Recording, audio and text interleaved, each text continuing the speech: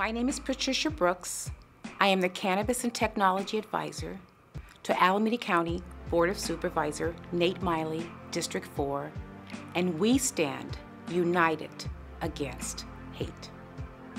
This campaign is important to me because as a person of color, I've witnessed how things have changed, how people speak to people, and we need to stop. We need to stop and reset and remember what America's all about. I am a proud veteran of the United States Navy. I fought for this country, I belong in this country, and those who are here and those who want to come here, they should feel free to come to this country, free of hate. To those people whom are on the fence about getting involved, understand this.